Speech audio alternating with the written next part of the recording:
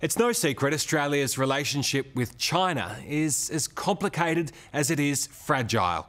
On the one hand, they're the key to our economic prosperity. So, if we want to be rich, women bishiai zhongkoren. On the other hand, we fear China's expanding tentacles of influence.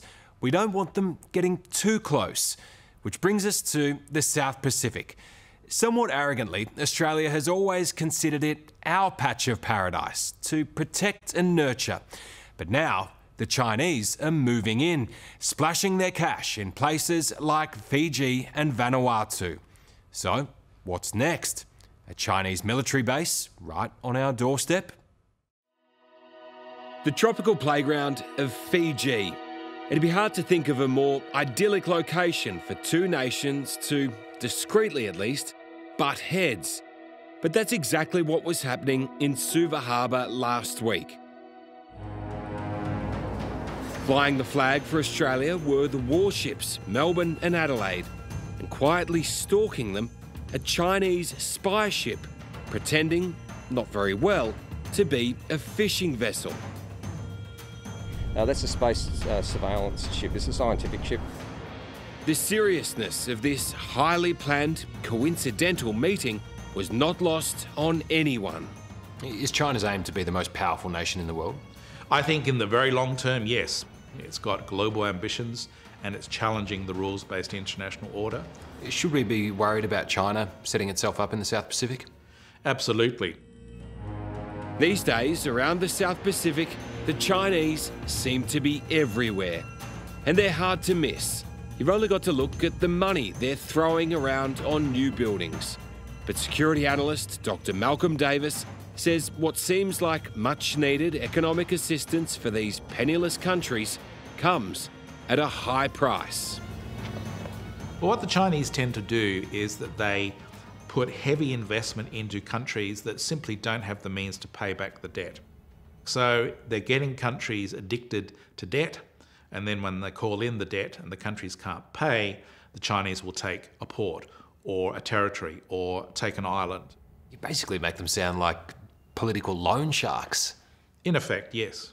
If China can get a country so deep in debt that it can't pay back that debt, then China will take something else in return. Which brings us to neighbouring Vanuatu, and more specifically, the key strategic outpost of Luganville. During World War II, this was America's second largest base in the Pacific. Now China has built an immense wharf it claims is to help the Vanuatu government attract cruise ships to the region. But the wharf's builders did such an impressive job, many are questioning their motives.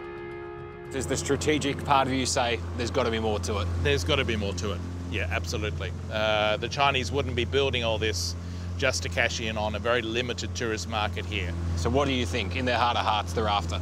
They're thinking commercial influence, political influence, and ultimately a military presence.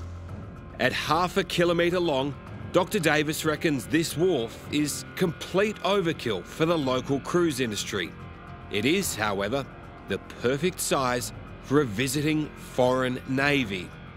And that means it's large enough to accommodate large Chinese naval service combatants, guided missile destroyers, cruisers. What do we do, even aircraft carriers? We could talk an aircraft carrier in there as well. When you look at this, do alarm bells go off? In my mind, absolutely, because if the Chinese were to bring naval forces into this region, it fundamentally changes our strategic outlook in a way not seen since the 1940s. Of course, wharves this solid don't come cheap. But China has let Vanuatu put the $114 million it cost on their tab, which currently stands at $220 million. Is this a debt trap? Yes. So the Chinese would be hoping Vanuatu couldn't keep up with the debt repayments? Look, I don't think the Chinese are doing this out of the goodness of their heart. They're not investing in Vanuatu to help the Vanuatu people. They're investing in Vanuatu to help themselves. This doesn't only happen in the South Pacific. China has form when it comes to debt trap diplomacy. The impoverished African nation of Djibouti owes them a staggering $1.2 billion. And China has used part of that debt to create a fully fledged naval base there. And last year, Sri Lanka defaulted on a massive Chinese loan for a port that many believe it didn't need in the first place. China now owns the port on a 99-year lease. What do you think of the type of businesses that the Chinese government is investing in here, or the projects? All the projects, they are too big for our country. Back in Vanuatu's capital, Port Vila, taxi driver William Tabak says he, and everyone he knows, is worried about China's growing dominance. Already, we know that we borrow a lot of money from China. And You think too much? it's too much. It's too much. Everyone, if you ask anyone on the street, they say we are frightened of China funding too much projects. Port Vila is littered with Chinese-built landmarks that have locals scratching their heads.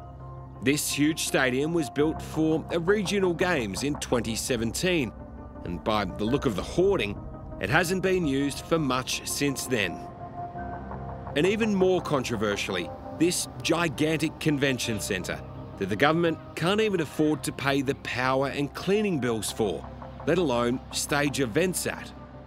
We went for a drive the other day and we had a taxi driver and we drove past the convention centre and he pointed at that and said, "What a waste of money. That is not what our country needs." What do you say to that criticism? Yes, I would agree with that. You can't even pay the electricity bills there. Yes, that's true. We're trying to find a solution to make it work for us. Vanuatu's remarkably frank foreign minister is Ralph Renjanvanu. He concedes his country has made errors in its dealings with China, but denies any suggestions that the massive wharf at Luganville is more for China than it is for Vanuatu. What if Vanuatu gets into financial strife and China comes to you and says, "All right, look, we'll bail you out. We'll get rid of the debts. Just give us the wharf at Luganville and we'll call it even." What do you say to them?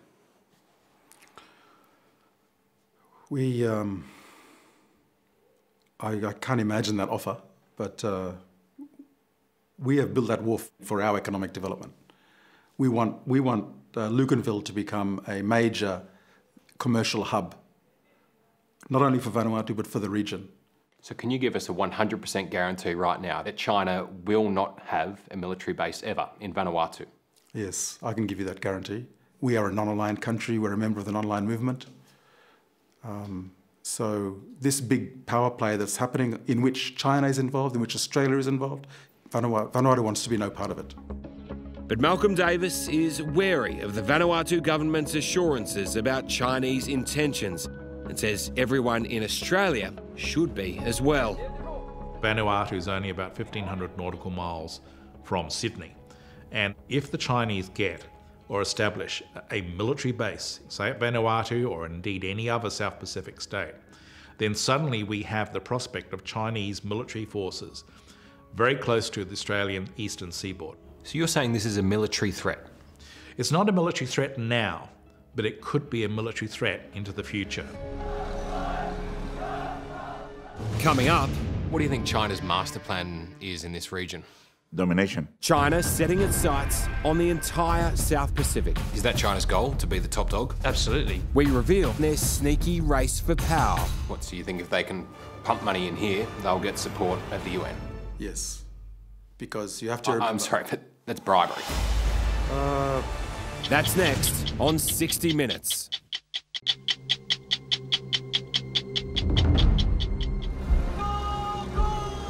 What do you think China's master plan is in this region? Domination. Domination of the region. General Sitiveni Rambuka knows a thing or two about domination. It is in the national interest. He led 2 military coups in Fiji and later served as the country's Prime Minister for 7 years. But now, as opposition leader, the one-time strongman fears how weakened Fiji has become because of the Chinese.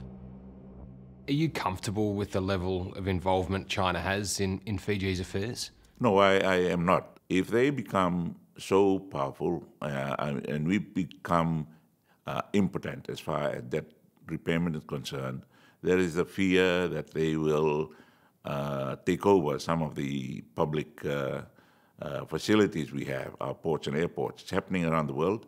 Is that a deal that in the long term is going to really turn nasty for this country? Not only for this country, but for the region. Because we're going to be selling our souls. We will have to sell our souls for the comforts of today. General Rambuka doesn't have to take me far to show what he means. The skyline of Fiji's capital, Suva, is rapidly changing, and it's all because of one building, this monstrously out of proportion Chinese development. At 28 stories, it's more than twice the size of the next tallest tower in the South Pacific. So the Chinese pump money into projects like this. Are these the kind of projects that you actually need? No, not at this time. We need projects, but there is no need to go for a very high-rise, multiple-story building every time. Critics of China say the real proof they're not here to help the local economy is that they bring in their own construction workers to build these projects and employ very few locals. Hello, I'm Tom from 60 Minutes Australia. On this site in Suva, it's pretty much 100% Chinese labour, despite a crying need for local construction jobs in Fiji. When the cameras came out, they're gone. I wanted to ask the men here why they didn't employ any Fijians, but no one was allowed to speak. Do you think the Chinese are worried about helping the locals here get jobs? No, they're bringing in their own labourers, their own workforce to work on projects that they directly benefit from, but really gives nothing back to the society or the people. Dr. Malcolm Davis from the Australian Strategic Policy Institute believes the Chinification of Fiji could easily have been avoided. Australia moans a lot about China's growing influence in the South Pacific and us losing out as a result of it, but how much have we been the masters of our own demise? Look, I do think we have taken them for granted to a degree. Has Australia dropped the ball? I think in terms of aid and investment into the South Pacific, absolutely we have. I think, Australia probably needs to re-look at the way they look at the Pacific. Fiji's Attorney General Syed Kayum agrees with Malcolm Davis. He says Australia turned its back on Fiji after its 2006 coup, which was all the invitation China needed to fill the vacuum. So Australia played it wrong. They left an opening for China. They played it wrong. They left an opportunity for anybody to come in. And China did. China did, in respects, yes. And then, of course, one cannot complain about that now. We're a country, we need to develop, we need to continue with living, we need to continue to grow. Over in Vanuatu, Foreign Minister Ralph Ranjanvanu says it's been an identical situation. But having been caught out, he says Australia's now trying to play catch-up. I mean, it's a great thing for you guys, isn't it? You've got two countries effectively fighting for your love. Yeah, it's almost like two boys fighting for a girl. Do you see China growing and think maybe we want to hitch our wagon to them? Well, we are hitching our wagon to China, definitely. We've got our hitches on a number of wagons. And I think for Vanuatu, that's the best approach. We're trying to get the most out of our relations with the maximum number of countries.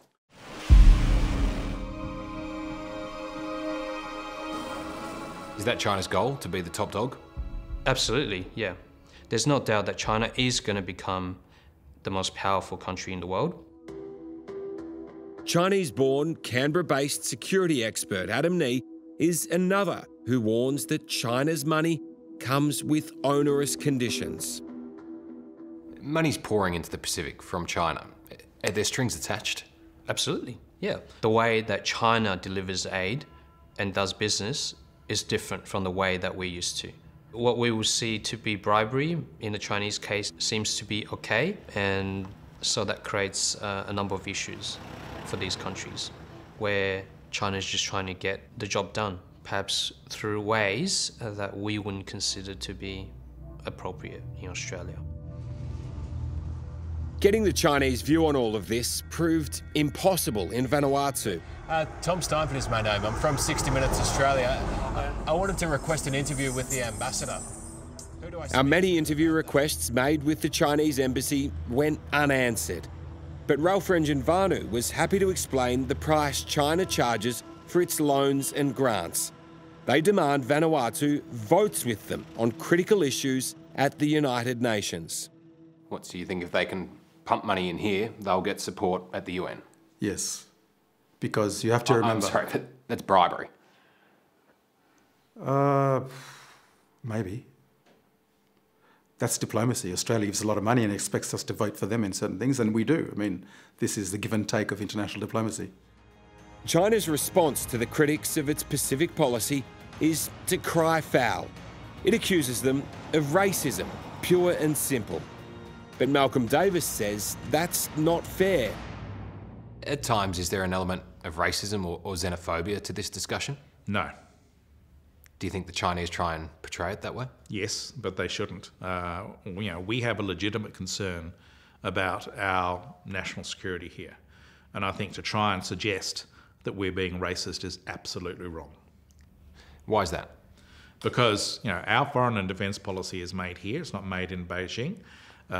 We look at how China is rising in the region. We look at their actions in the South China Sea. We look at the steady growth of their military capabilities, and we look at their growth of expanding influence and presence across the Indian Ocean and now in the South Pacific. And these present legitimate concerns to us. So it's not about racism or xenophobia. It's about defence policy, and that's what we're concerned about. Diplomacy is a difficult game in the Pacific right now.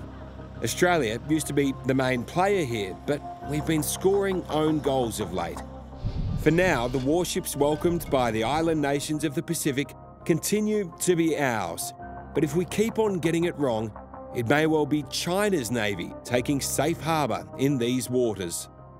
Since 1942, we have not had to worry about any sort of military threat against our east coast. And the potential exists that if we don't get our relationship right with the region, and if we don't counterbalance China, then we could be forced into a situation whereby we end up in a more major power conflict. And I think we need to take that prospect seriously. The prospect of major power conflict is once again on the agenda. Hello, I'm Sarah Abo. Thanks for watching. To keep up with the latest from 60 Minutes Australia, make sure you subscribe to our channel. You can also download the 9Now app for full episodes and other exclusive 60 Minutes content.